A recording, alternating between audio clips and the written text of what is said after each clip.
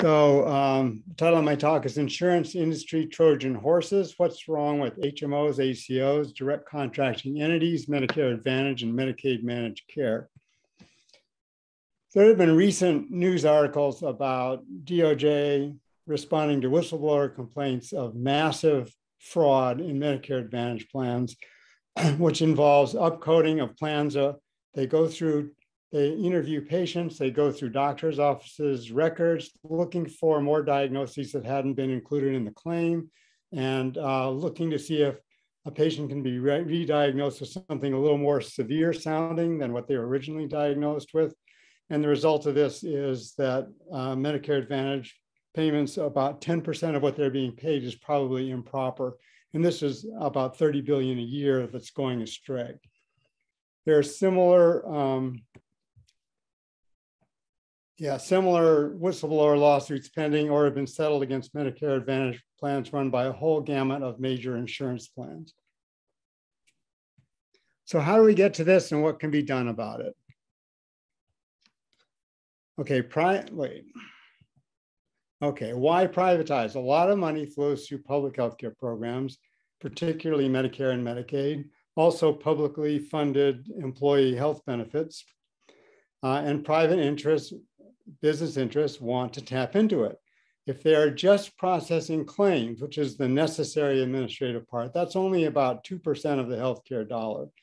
But if they can persuade government programs to allow them to take on insurance risk and manage care, they have been able to reap 12 to 40% of the healthcare dollar. So obviously they're pushing the latter. So they need a rationale, so they make stuff up. Government is always inefficient. Private insurance companies can manage healthcare to make it more effective and cost-effective. Fee-for-service incentivizes doctors to deliver excessive volume of largely unnecessary care, and this is the major driver of excessive costs in U.S. healthcare. We, the insurance companies, can rein them in. Care is fragmented under fee-for-service, and private health plans and integrated delivery systems can more effectively coordinate care, restrain unnecessary care, improve access, and reduce cost. Turning healthcare funding over to capitated private entities makes your cost predictable, and competition and market forces will control costs. None of this is actually true. None of it. It's all made up to serve the insurance industry's interest in tapping into the finances of publicly funded programs. Large numbers of politicians and health policy experts have been drinking this hallucinogenic Kool-Aid. Oh, I missed this one. The Affordable Care Act has accelerated privatization by requiring everyone to move away from fee-for-service with its volume incentives and replace it with value-based payment, shifting insurance risk onto providers of care with capitation and bundled payments. Accountable care organizations are created by the Affordable Care Act, or we can have large insurance plans and hospital chains paid with capitation, buy out physician practices and integrate them. So this has been going on since the 90s when we had the first wave of managed care, capitation, and HMOs, but this failed due to the backlash against the incentive with capitation to skimp on care. But then in the 2000s, the same rationale came back with pay for performance or outcomes. So if you hold providers of care accountable for the cost and outcomes of care, then they should provide better care. What this fails to account for is that the bulk of outcomes is not determined by the doctor's effort or the hospital's efforts. It's determined by patient characteristics. So what you're doing is incentivizing cherry picking and lemon dropping. In the 2010s, we've had value-based payment and accountable care organizations, more of the same. And value-based payment has been promoted by the Affordable Care Act and CMS through Medicare and adopted by many commercial and Medicaid plans. The latest is direct contracting entities, which is an attempt to organize the remaining fee-for-service, regular, traditional Medicare patients into capitatable organizations of doctors and hospitals called direct contracting entities, and the patients won't even know they're being put in them. So this is stealth privatization of the rest of Medicare. So all these rely on the same false rationale that excessive healthcare costs is due to unnecessary care caused by fee-for-service. And they all have the same solution, which is shift insurance risk onto doctors and hospitals so that they keep more money by delivering less care. But risk management requires big data. You need very detailed information on patients' diagnoses and how sick they are and what their risks are in order for you to, quote, manage risk. But in practice, managing risk mostly boils down to risk avoidance because there isn't that much that doctors and hospitals can do to make care more cost effective, but there's a lot that they can do to hang on to healthy people and kick out the sick people. And big data cements the role for insurance industry and healthcare, so they love it. Utilization of care under fee-for-service in the US has been low compared to other countries that cover everyone for half what we do, often using fee-for-service. And there is no evidence that excessive utilization in primary care has been caused by fee-for-service when paid with fee-for-service. So this is something that was made up by the insurance industry. There are anecdotal reports of certain hospitals, especially for-profit ones, that push their employed procedural specialists to do unnecessary care. And there probably is some in every country, but we have no more of this than any other country. So this does not explain our high cost. And when you rely on capitation, which means you're paid up front for care for a population of patients over a specified period of time, and you get to keep whatever savings you get if you spend less than that capitated amount, and you lose if you spend more than the capitated amount. So there's opportunity for profit and loss. When you set payment for care up that way, it gives an incentive to skimp on necessary as well as unnecessary care and to avoid sicker, more complex and socially disadvantaged patients.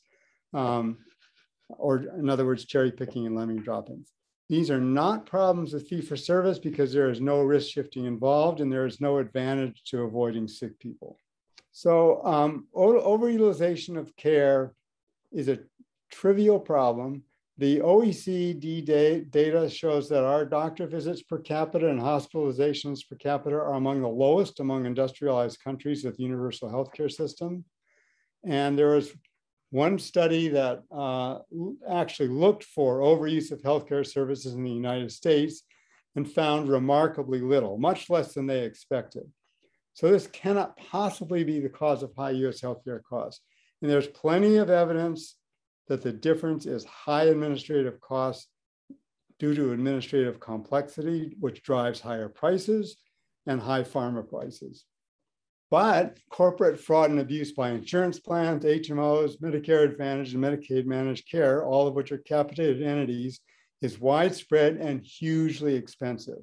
They all engage in cherry picking and lemon dropping, upcoding, deceptive marketing, denial of necessary care, narrow networks, restricted access to care, slow claims processing, high rate of denials, and meaningless quality metrics that have more to do with what's easy to measure than what matters to a patient.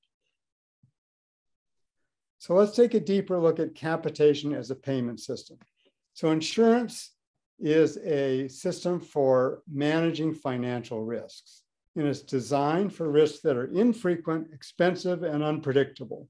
For example, if lightning strikes your house and it burns down, everyone pays homeowners insurance, and when that unfortunate event happens to you, then the money is there to pay for it. And the primary means of risk management is risk pooling, where everyone chips in and then the money is there because it's spread across a large population that doesn't need any help. The insurance business model also includes underwriting, which is a technique for risk avoidance. Basically, this means analyzing risk for the purpose of either charging more for higher risk or refusing to cover higher risk. And that, although it helps mitigate risk for an insurance company, it's counter to the whole purpose of health insurance. The problem with healthcare is that way too much of the risk is predictable. People have pre-existing conditions, there are demographic factors, social determinants of health. All these make risk substantially predictable so that the insurance business model becomes counterproductive and toxic in healthcare. The strongest determinant of financial success is securing a healthier than average risk pool. And underwriting and cherry picking undermine the whole purpose of health insurance. Underwriting has been restricted under the Affordable Care Act, but cherry picking and lemon dropping are still going on. Okay, a risk-bearing entity is any healthcare, in healthcare is an organization that has specified enrollees or assignees members. So they're paid per person. That's what capitation is. And they have a contract with either each enrollee or premium paying subscriber, or the payer contracting on behalf of enrollees, such as Medicare and Medicaid, that obligates the organization to pay for all necessary medical services needed for their enrollees over a given period of time. And it includes the opportunity for profit or loss based on the cost of care delivered. HMOs, accountable care organizations, integrated delivery systems, Medicare Advantage, Medicaid managed care, or managed care organizations, and direct contracting entities are all risk-bearing entities. So what's the difference between capitation and budgets? Both involved a fixed payment for covering the cost of care, but capitation is a payment per person and has the opportunity for profit and loss. And it introduces an incentive to cherry pick the healthy and lemon drop the sick, and game diagnoses and documentation to beat risk adjustment formulas. And it requires risk adjustment. Without risk adjustment, if you pay with capitation, you have a very strong incentive to cherry pick and lemon drop. And risk adjustment is supposed to counteract that by paying more for sicker people and less for healthier people. But we'll get into why that doesn't work. Global operating budgets do not convey risk. They're based on the cost of operations, not per person and not opportunity for profit or loss. This is the same as police and fire departments. They're given a budget and it's based on the cost of running their operations. And there is no opportunity to profit or lose. There's no entity that's paying off shareholders or anything like that involved.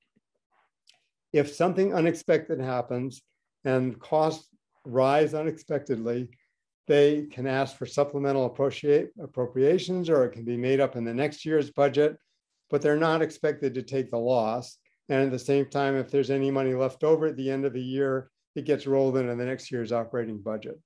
So there's no retained earnings. Social insurance or single payer is pure risk pooling. Risk is managed by spreading it across the whole population, period. There's no underwriting, no cherry picking, no exclusion of high-risk patients, no gaming documentation to beat risk adjustment formulas. An HMO is an integrated system of physicians and hospitals that can be paid with capitation or premiums, which is the same thing. And enrollees or subscribers are assigned to the plan or sign up for the plan. They know they're enrolled in the plan. And the classic example of a closed panel HMO is Kaiser, where if you're in Kaiser, you have to get all your care there. You can't go outside or they won't pay for it. And there are also many health insurance companies who offer open panel HMOs where there's a network of independent providers that also provide care to non-HMO patients. And Medicare Advantage and Medicaid are HMOs. An ACO is created under the Affordable Care Act. It's an accountable care organization.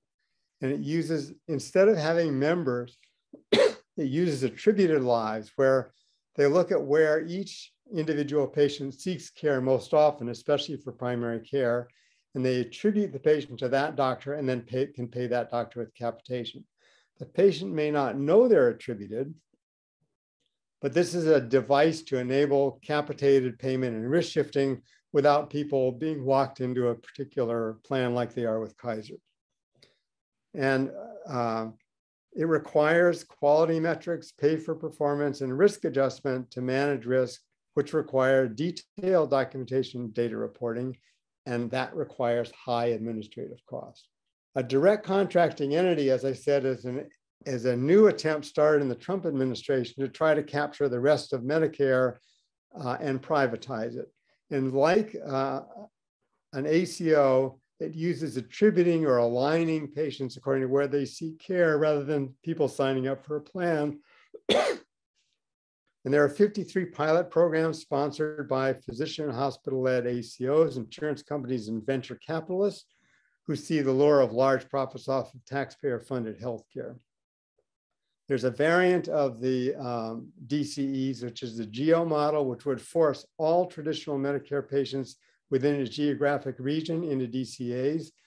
And that's been put on hold, but might be reactivated at any time. Okay, what's the problem with risk adjustment? Healthcare or risk is not evenly distributed or random. It's concentrated in a small percentage of the population with very expensive illnesses. Much of the risk in healthcare is predictable. So this creates a strong incentive to cherry pick and lemon drop. And risk adjustment is supposed to be the solution. You analyze factors predicting costs and pay more for high risk and less for low risk patients and populations. The original Medicare Advantage program used only demographic data for risk adjustment. And they found out after a few years that that was only predicting about 2% of the variability in cost and grossly overpaid for the healthy and underpaid for the sick. So that risk adjuster was not effective as a deterrent to cherry picking and lemon dropping. In 2004, CMS introduced the hierarchical condition categories risk adjuster, which adds diagnoses to the criteria for risk adjustment. This improved the accuracy of the formula from 2% to about 12%. This is still nowhere near enough to prevent cherry picking and lemon dropping, but it did add a great new way for capitated plans, and especially government-funded Medicare Advantage and Medicaid managed care plans, to gain payment, upcoding. So if your risk adjuster is based on diagnosis and you make people look sicker by giving them more severe diagnoses, you can rake in a lot more money. So this is the growth of Medicare Advantage. In 2004, only 5.3% of Medicare patients were in Medicare Advantage plans. And that's when diagnoses were added to the risk adjustment formula. And plans started realizing that they could rake in more money by inflating diagnoses. Then they discovered that Medicare Advantage could be really profitable. And that's why they've been marketing harder. And that's why they've grown to 34% of the Medicare population from 13% in 2004. And risk adjustment cannot be made accurate.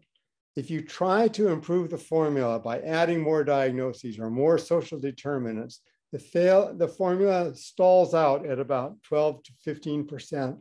And you end up putting more and more effort and more administrative costs into trying to gather more and more detailed data, and you don't get anywhere close to an accurate risk adjustment formula. The implication of this is that this is not a fixable problem. You cannot do without risk adjustment without having a severe incentive to cherry pick and lemon drop, and you cannot prevent that risk with risk adjustment. And if you try to, you introduce new ways for capitated entities to game the system by upcoding diagnosis codes. So now you have both pervasive cherry picking and lemon dropping and gaming of diagnoses by upcoding. So we now have a problem with massive corporate fraud. And upcoding has become an even bigger problem for Medicare Advantage than cherry picking and lemon dropping.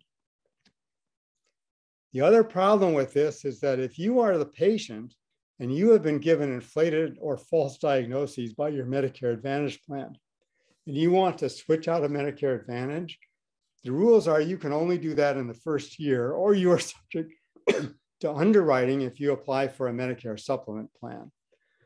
And the Medicare supplement plan will get your diagnoses from the managed care, the Medicare Advantage plan, and charge you higher because of those inflated diagnoses. So this follows you after, even if you leave Medicare Advantage, it follows you around. If you apply for life insurance, same thing, it would be held against you. So Medicare Advantage markets to the healthy, is unfriendly to the sick. They discourage sick people by restricting their networks, and they don't take doctors who tend to treat more severe illnesses. They restrict their formularies. They create barriers with prior authorizations. And they upcode flagrantly. So they become very profitable at the expense of CMS and taxpayers. Likewise, Medicaid managed care, which claimed it was going to control cost and improve access to care and improve quality, has been achieving exactly the opposite. It drives doctors out, it reduces access to care, and it raises cost. It's very easy for a Medicare Advantage plan or a Medicaid managed care plan to sell themselves to either CMS or a state. And then the state never looks to see, or the government never looks to see if it turned out the way they said it would, and it's always turned out to be the opposite. There are a couple of examples of going the other direction. Oklahoma was the first. They had part of the state under Medicaid managed care and part under what is called primary care case management, where instead of hiring an insurance company to manage care, they pay the primary care doctors a little extra to manage care themselves.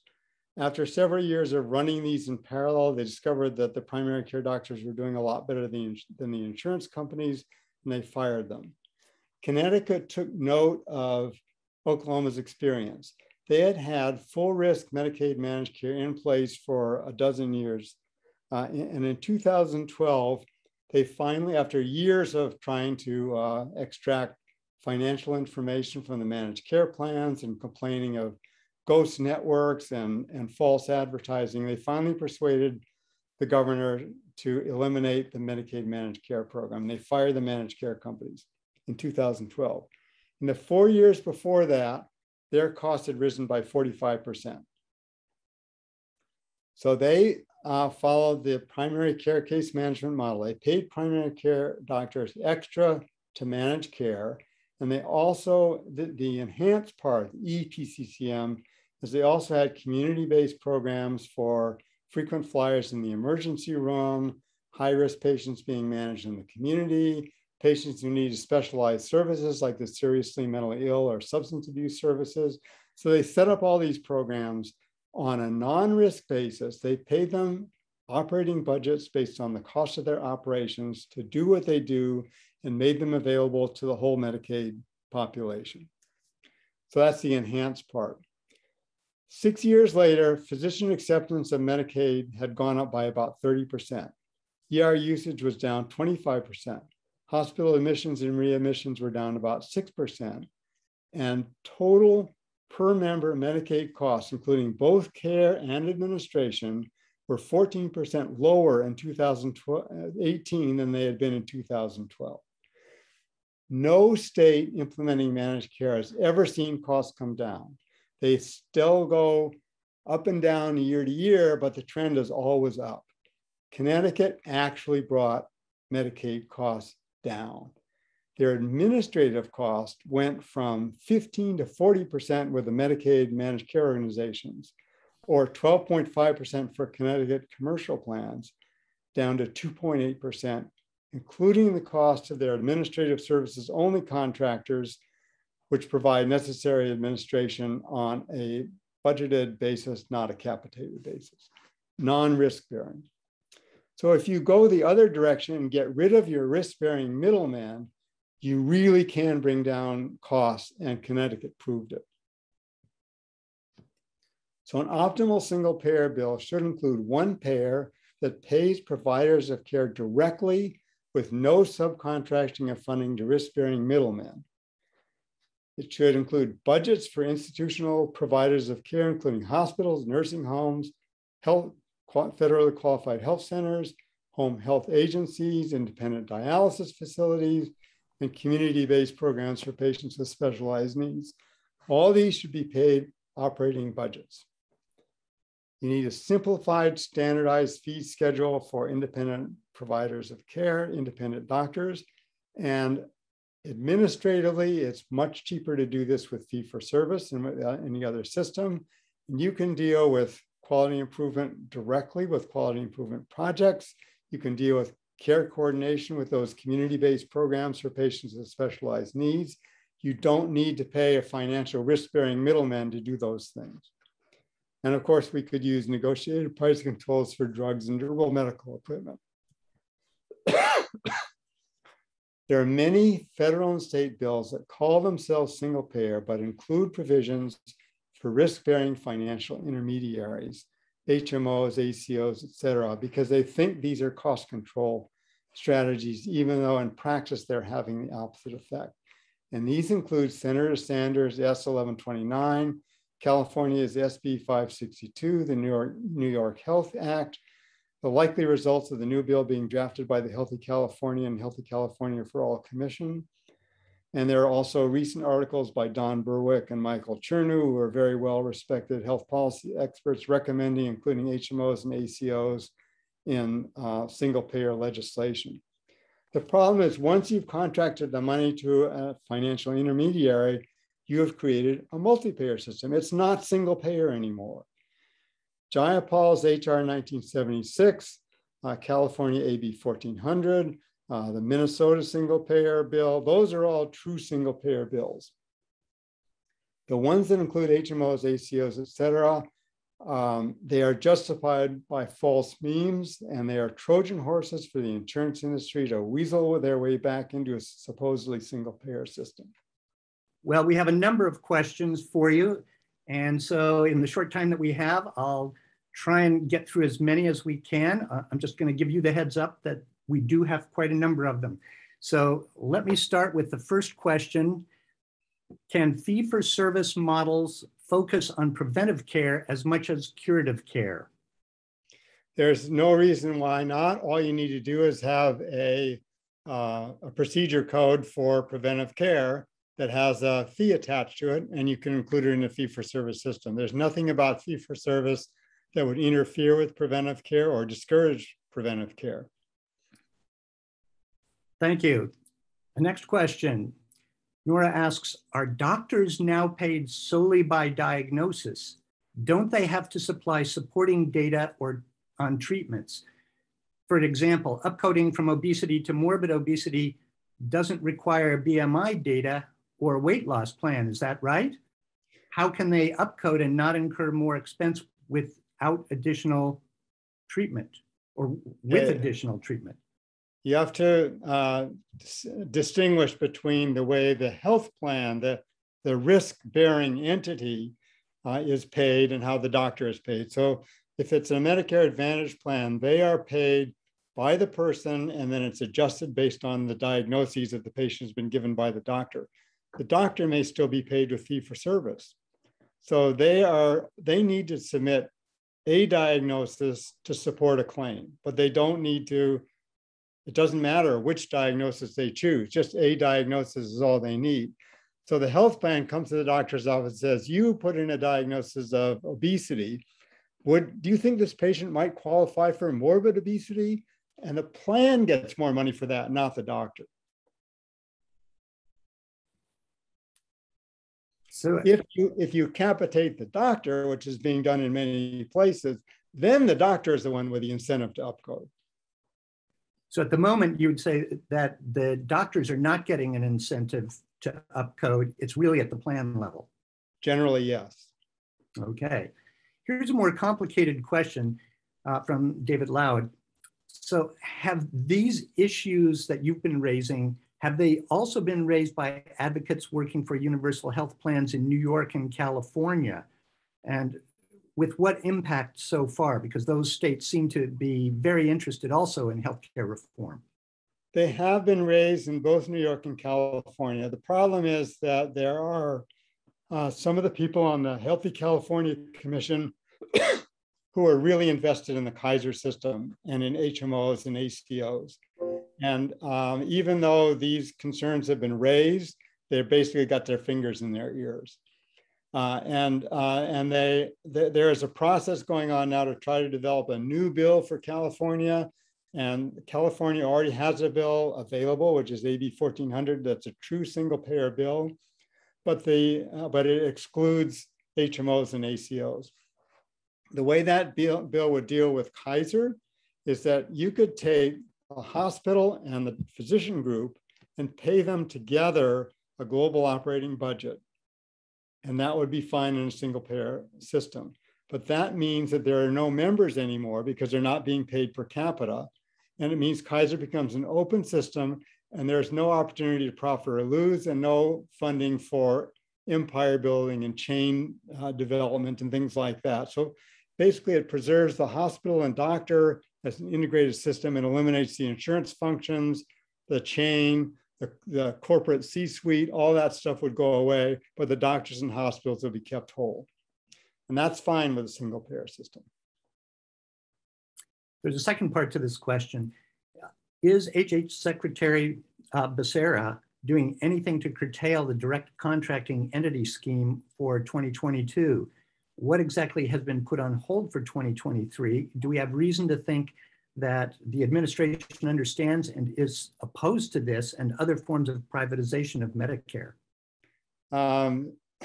There are several, I think there are 4 US Congress people who sent a letter to Becerra saying they're very concerned about direct contracting entities because so many of them are funded by venture capital or insurance companies, and this is a serious problem. But there has been no response that I'm aware of from Becerra saying, okay, we hear you, this is what we're going to do. But the issue has been raised. The geo problem, which would take a geographic area, I think there are about 12 of them, and require everyone in that area to be assigned to an ACO or an HMO as a direct contracting entity. So it would totally privatize Medicare. That's been put on hold, but it has not been killed and has not been said we're not going forward. There are still people in leadership positions at CMS who totally believe in ACOs and risk shifting as the solution, so-called, to our healthcare cost problems. And until those people are either gone or dissuaded of their false beliefs, then we're at constant risk from this. Okay, here's a more technical question. Could you explain the difference in operating and capital budgets in global budgets and what we have now in our private system? Okay, what we know, if they're paid with fee-for-service or capitation, they're not. That's not the same as a operating or global budget, either operating or capital. But out of that money, they try to fund capital expenditures. So if they're capitated a certain amount, they spend so much in healthcare and sets a certain amount aside to build a new hospital wing or new facilities or whatever. And it's a competitive environment, so they're trying to beat out other hospitals and having certain facilities, and you end up with duplications in the community and a lot of waste in doing it that way. With global budgeting, you would pay the hospital. This is the way it's set up in HR 1976, AB 1400 in California, the Minnesota bill. You know, the good single payer bills all do it this way. A global operating budget covers operating expenses, and it's intended to cover the cost of operations. Capital expenditures are funded from a separate fund, which is allocated according to community need. So there's a commission that would look at a community and say, do we need another MRI facility there? Do we need another hospital there? And of course, you've got hospitals clustered in the suburbs and none or one available in the inner city poverty areas or in rural areas. So obviously that commission would say, we need a hospital in those areas. We don't need another suburban hospital. And they would give the capital expenditures money to whatever entity was going to build the hospital in the right place with an obligation they had to do that. And they would not, there would be no way the hospital with a global operating budget would be able to fund capital expenditures except by applying for a grant from the separate fund, showing the need and getting paid to do it. They wouldn't be able to mix the two together.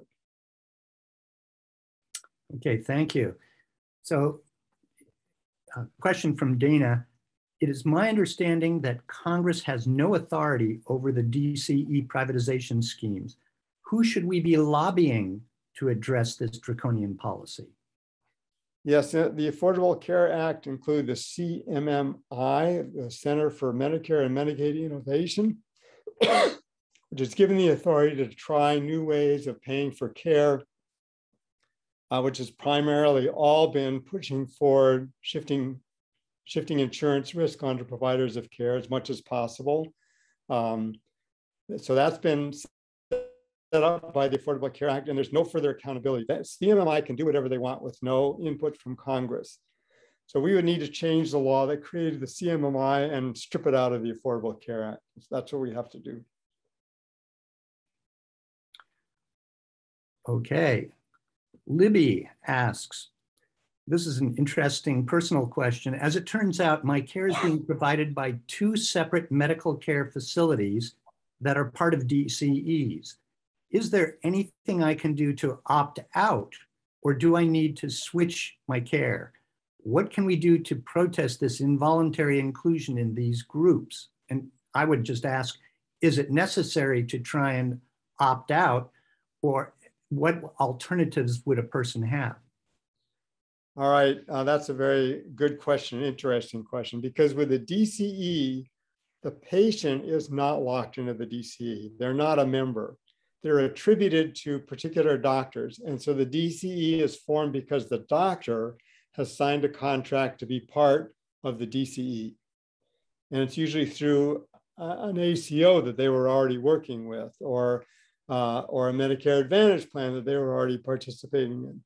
So the doctor has signed up for a plan, and if Medicare determines that you are seeing a doctor who has signed up with the DCE, then you're in the DCE without knowing about it. But if you want to get part of your care with another doctor, like a specialist, you can. There's nothing about DCEs that locks the patient in, but it does enable Medicare to pay the doctor with capitation or through a capitated scheme. The organization above the doctor may be capitated, or they may capitate the doctors the way some accountable care organizations do. But the patient is still free to seek care anywhere and is not locked in. But the payment system then rewards the system in all the ways that insurance companies are rewarded: denying care, skimping on care, cherry picking, lemon dropping, upcoding. All those things now are incentives for the doctor, and the patient doesn't even know about it. And there's nothing to opt out of because you're not locked in. You'd have to change your doctor, and you'd have to find out if the doctor's in a DCE. How actually would one find that out? Yeah, you could ask the doctor. That's the only way you'd know. Will doctors know that they're in a DCE if they are part of an ACO? I think for a DCE, the doctors do have to know that they're part of it. But once it's often an organization they're already involved with, they've joined an ACO, or they're participating with Medicare Advantage or a Medicaid managed care plan. And that plan then becomes a DCE and brings all the doctors along with it. I don't know that the doctors have to know, but I would hope they're at least told that there's a new line of business that their controlling entity is operating in. Here's a question from Nora. How do HMOs accomplish lemon dropping? Can they actually kick people off that they don't want? Or can they only frustrate people to the point where they leave voluntarily? It's primarily the latter. The way they cherry pick is by marketing to healthy. You know, Kaiser's ads are all about Thrive, and they have gym memberships, and they're trying to attract seniors who are largely healthy. So that's how they cherry pick. And they promise all these extra benefits, which they pay for with the money their ill-gotten gains from upcoding. They use those to pay for extra benefits that regular Medicare doesn't have. Regular Medicare has quite a bit of holes in it, so they take advantage of that by filling in some of those holes and making their plan sound much better. But the lemon dropping is at the other end, where they restrict formularies, they restrict their network of doctors, and they make it frustrating to get care if you have a serious illness. CMS seems to be pushing Medicare Advantage plans in spite of concerns about upcoding without providing necessary access or services or treatment. Is there any movement to address the issue of upcoding increasing Medicare expenses? The Medicare Payment Advisory Commission, MedPAC, has been concerned about overpayment of Medicare Advantage plans all along. The problem is that the legislators are heavily influenced by lobbyists from the insurance industry who are constantly being told fee-for-service is the problem, Medicare Advantage delivers better care for less money, and it's the way to go, and you should be supporting us. What happens is the plans, if the plan cherry picks and lemon drops and upgoes, in effect, what they do is they secure a healthier than average risk pool, make them look sicker than they are. They don't need to spend that much money on them because they're really not that sick. So they can say we're spending less per person than regular Medicare, and our quality metrics are better because they've cherry-picked the patient population. So they can make themselves look really good, but it's a shell game. They're capturing the healthy, exploiting them, pushing the sick onto someone else. The whole system is not being made more cost-effective. They're just separating out an area where they can make themselves look good at the expense of everyone else. That leads to this question: what incremental steps could move us towards a direct pay fee-for-service model? What about the public options that are being proposed in Washington State and elsewhere? The problem with public options is that the private plans engage in cherry picking and lemon dropping at the expense of the public option. So the public option always gets stuck with the sickest risk pool. Then it looks like it's more expensive. And then they say, see, it doesn't work, or they require more funding because it's more expensive and the legislator doesn't want to pay for it. So you got the private option versus the public option pitted against each other. That's the big problem with the public option. I think the thing at the state level that would help the most is to start with Medicaid and state and county employee and retiree health benefits and kick the insurance companies out of those programs, take back insurance risk, pay for care directly, use the Connecticut enhanced primary care case management model to improve primary care pay and set up community-based programs for special needs, save money, show that it can work, and that it works because we've kicked out the middlemen. A state has control of Medicaid and can do that. There is widespread concern about, in the medical community, about the role that government takes in managing medical care. And of course, some of us are concerned about some of the actions governments have taken elsewhere, like in Texas with respect to abortions. So how does one overcome the resistance to change in the medical community, the reluctance to enable government to have control? And are there examples in other countries of successful models using this direct fee-for-service approach where the physician, the provider community feels this is a fair shake for us and for the patient?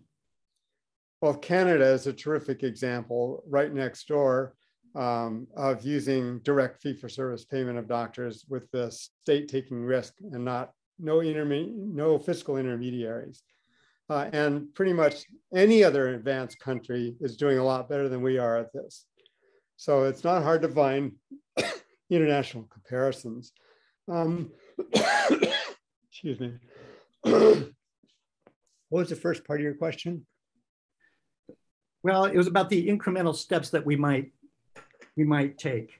Yeah, that's deprivatized Medicaid is the first one, and public employee benefits. That's the first one. And the other thing I was going to say is if you do that and show that it works, then doctors come on board. You ask about resistance from doctors. So in Connecticut, whether the doctors were in favor of it or not, once they got the insurance company, the managed care companies out, the doctors all were much happier. Acceptance of Medicaid went up markedly. They raised primary care pay substantially as part of the primary care case management, but they didn't raise specialist pay at all. They left it at 57% of Medicare rates. Yet specialists increased participation in Medicaid almost as much as primary care because now they were dealing with physician colleagues. And there was no managed care company getting in the way in between, and they wanted to help out their colleagues and they were willing to take the patients again. So physician participation, physician satisfaction both went up markedly after they did this. So you kind of have to do it and then show that it works before people will believe it. So I'll take the opportunity to ask you a final question. You're in Hawaii, and I understand that Hawaii is also experimenting with trying to improve healthcare. What's happening there, and are you satisfied with that?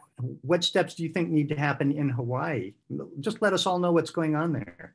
Okay, Hawaii's been a very disappointing situation just to begin with.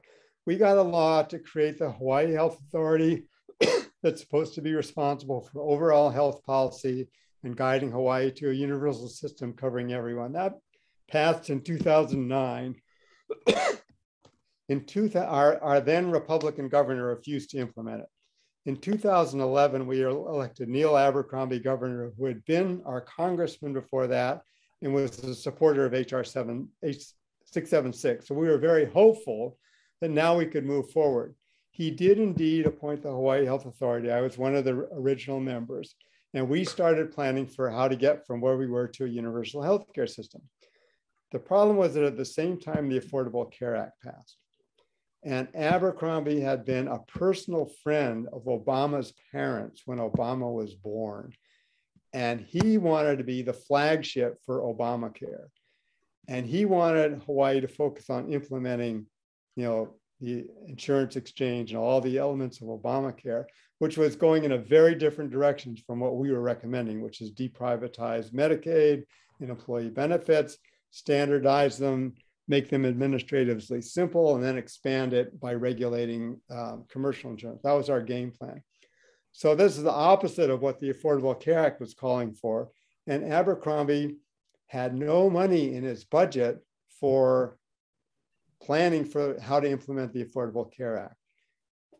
The Hawaii Health Authority had been allocated $100,000 by the legislature for administrative support. So what he did is he convened a new plan, the Health Transformation Initiative. He went to the insurance companies and the big hospitals for funding. He took our money and threw us under the bus, and everything from there on was controlled by insurance companies. And we ended up with, we used to have the most cost-effective system in the whole country. We had an employer mandate since 1974 and an ERISA exemption to allow it. We had broad coverage of the population. We have mandated comprehensive benefits, no deductibles, limited co-pays. With all of that, we had among the lowest health insurance premiums in the country. So we were doing well, and all of that has been undone. We've been losing doctors rapidly. Costs have doubled since then. Everything's been going the wrong direction. And wow. We're still, Healthcare for All Hawaii has been advocating for this. Democratic Party Health Committee has been advocating this. I've been active with both. We've been pushing the Hawaii public employee unions to consider this. We've been pushing Medicaid to consider this, and so far we have not gotten anywhere. Thank you so much, Dr. Kemble. I'm going to turn it back to Marcia now.